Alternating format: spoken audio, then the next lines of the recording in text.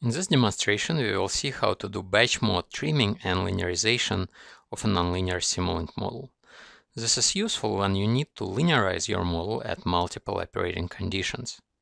In that case, using the graphical user interface to repeat the same operation many times is not effective, and it's better to do that using a script.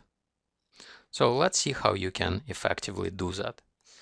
The demo that we will use in this example is a nonlinear model of internal combustion engine.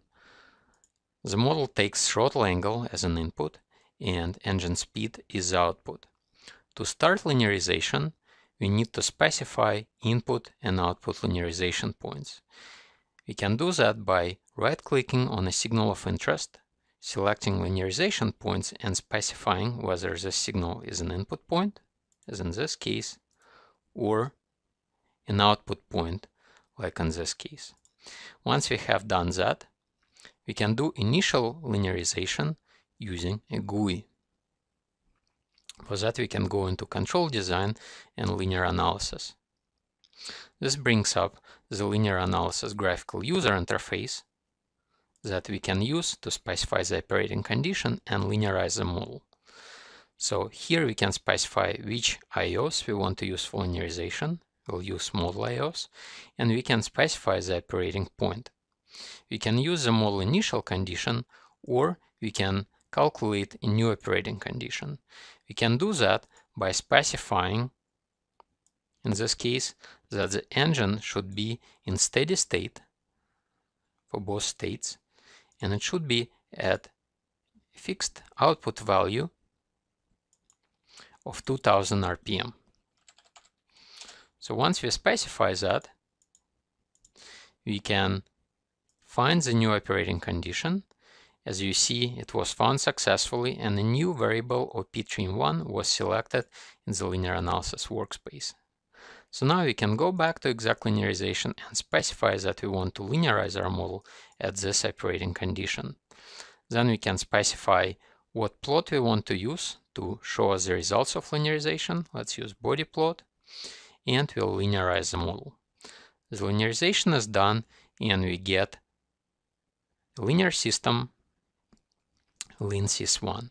Now imagine we want to repeat this operation at many different operating conditions. For example, we want to linearize the engine from 2000 to 4000 RPM with a step of 200 RPM. To do that, it's, as I mentioned before, inefficient to use the GUI to do the same operation over and over again. So we can write a MATLAB script to do that instead.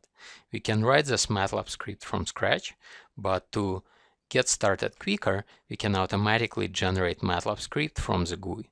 So to do that, for linearization task, we can select this down arrow and say generate MATLAB code.